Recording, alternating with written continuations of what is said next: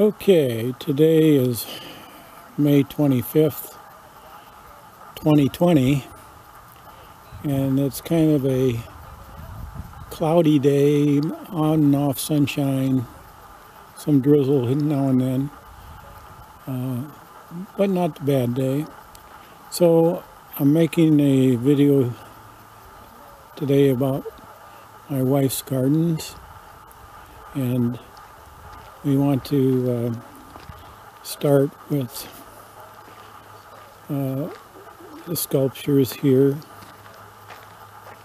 We have some very beautiful rock sculptures. They need to be polished. When they're polished, the colors shine through brilliantly, but they look a little faded. This piece of marble here, when it's shined up, looks really nice. All the sculptures are made from rock from Prince of Wales Island. That's about 30 miles from here, and it has some of the rarest rock on Earth, and so we're fortunate to have a bunch of it in our garden. Linda knew the artist who carved the bird baths and harvested the rock. And here's some close-up pictures of some of the bird baths and some of her pots. There's another bird bath down here, and some of the pots she's potted on our front porch. Some more bird baths, some more beautiful pots, very nice. Some more bird baths here, rocks, some more bird baths and rocks and pots. And then our house is very secluded. You can't see any of the houses around us. We have a fairly large lot here, and our drive goes up 300 feet to a road, and then another 300 feet to the highway, to a paved a road. Up here is my boat. Probably take it out tomorrow if the weather's a little nicer. That's my boat storage ramp there. That keeps keep the boat out of the way. This is the smallest boat I've owned. I've owned two other boats in the past, much bigger than this one. This one's only 16 feet long, and but it's perfect for me. I just, when I feel like going fishing, well, first of all, I look out and see if I see any other fishing boats out there in the ocean, and I can watch them through some telescopes I have and see if they're catching anything. And I just get and hook up the truck. It takes me about 10-15 minutes to leave here, and about 4 minutes to the boat ramp, and then 5 minutes to put the boat in. And then when I'm done, I just bring the boat out and put it back in storage. A lot less stress than leaving the boat in the water at the marina all during the summer months. And winter, you have to, first of all, it's expensive, so I don't have that expense. So anyway, here's our Japanese maple that we planted, I don't know, 15, 16 years ago. It's doing well. And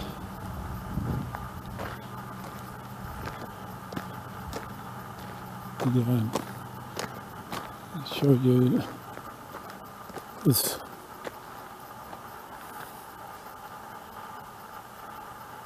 Here's my house number sign. And there's a view of the house and the setting. So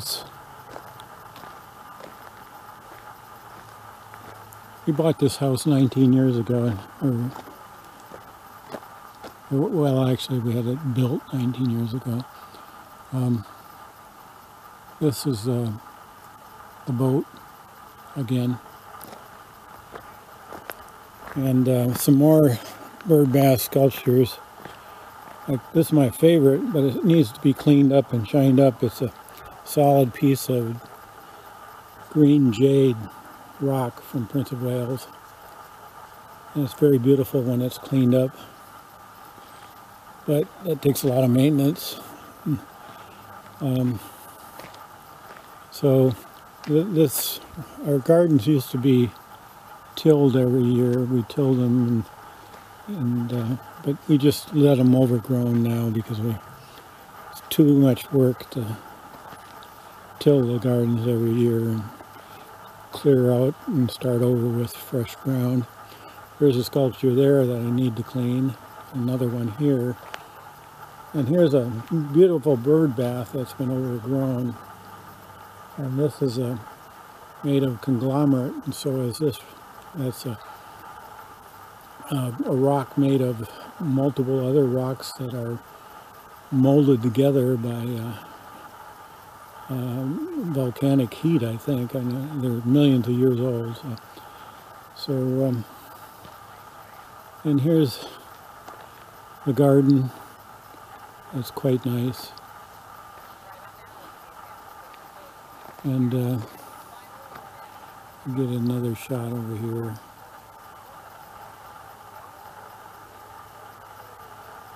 Of the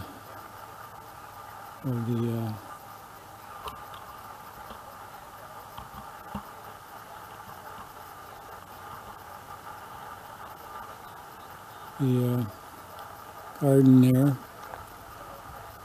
and that beautiful rhododendron, and another Japanese maple, and other types of rhodos here. And the blue little flowers are forget-me-nots, and they're all over the place. As you can see, they kind of line the road going up. So this is, and here's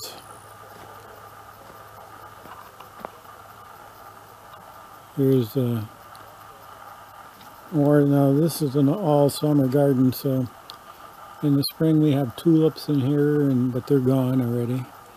And then during the spring we got the rhodos, and then during the summer there's other different plants that are flowering. So it's a summer-long garden, and we have beautiful views out of our windows of the gardens on this side of the house. This is our two Havanese dogs. They're 14 and 15 years old, so we've had them a long time, but they're in good health. I took them for a 45-minute walk yesterday, and they were pretty frisky. The feathers on our windows they keep the birds from hitting our windows, and I make these feather guards, and they're kind of artsy, but they serve a function. They keep the birds from slamming into our windows and killing themselves. So that's pretty nice. Here's another view of our garden.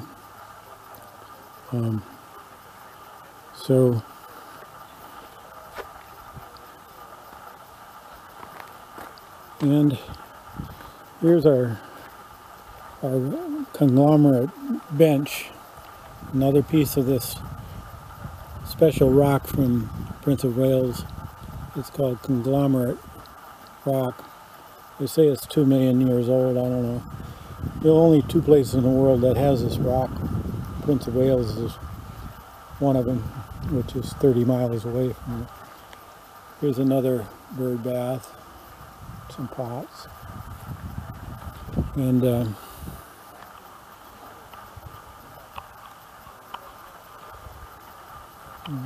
straight around here.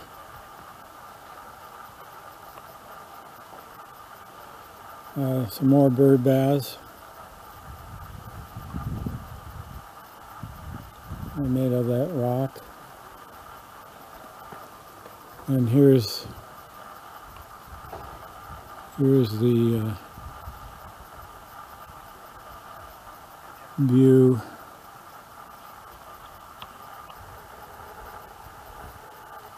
view of our out of all our windows. And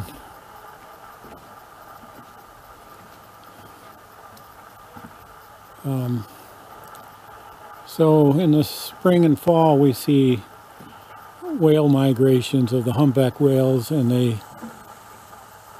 they're just a few hundred feet off the shore. When they go by, you almost can reach out, feel like you can reach out and touch them. And if there's a bull, they make horrendous noise when they blow, and they feed right here occasionally, and so you'll get a group of 4 or 6 whales bubble feeding right here in front of our house here. It's pretty amazing. Need to take down this tree. It's ready to come down, and probably thin out the trees a bit. It's been 19 years since we've thinned them out. But so this is our view, and this is our small little 12 by 12 deck, or 12 by 14 deck that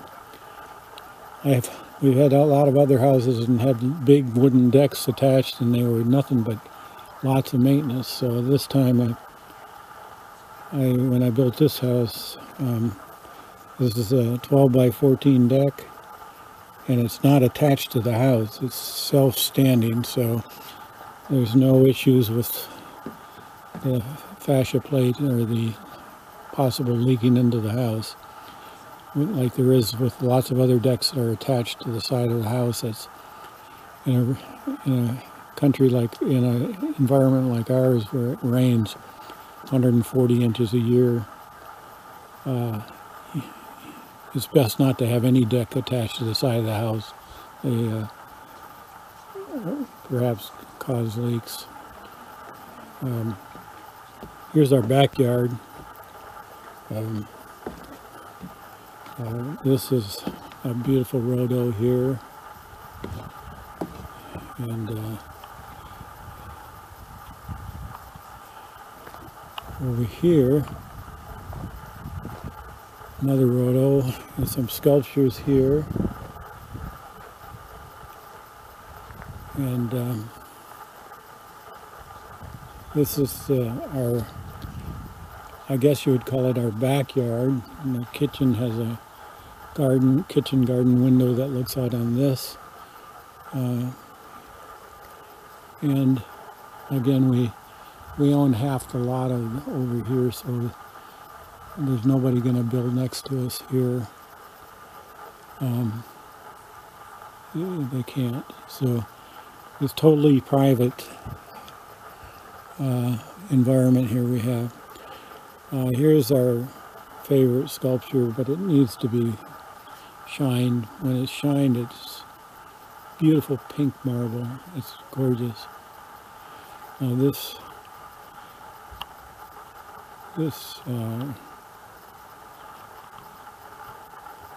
rhodo here hasn't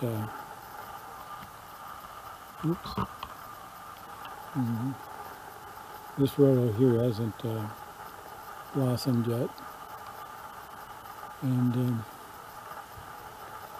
in our house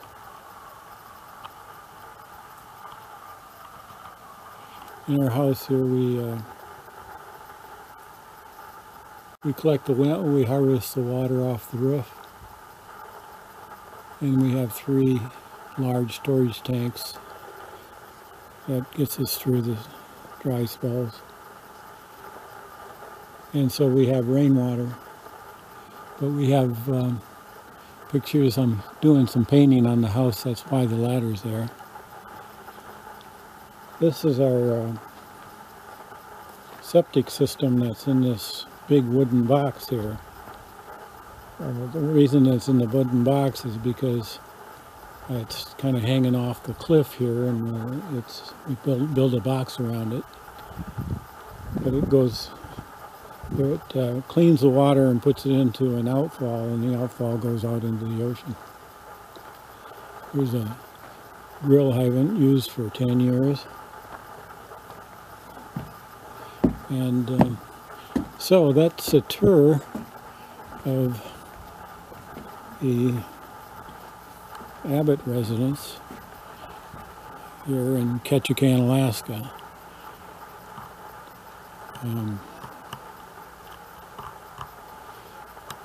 Let's see.